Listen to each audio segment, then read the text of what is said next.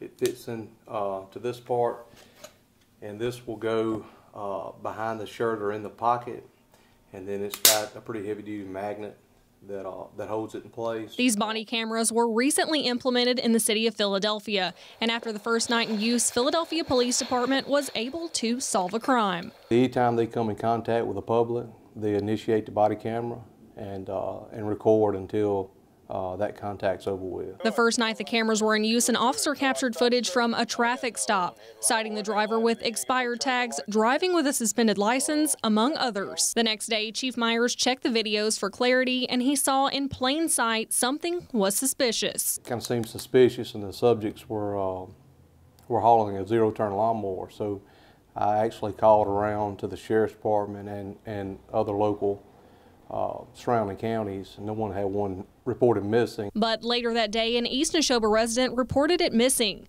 Daniel Day was arrested in the theft along with Jimmy Novick Smith. You see the video from the body cam that captured the subjects' faces. Chief Myers says the footage was able to solve the crime. You know, video doesn't lie, so it's an accurate depiction of what happened at each scene they go to. The police department has 10 body cameras. All patrol officers and DUI officers now wear a body camera as a part of their everyday uniform.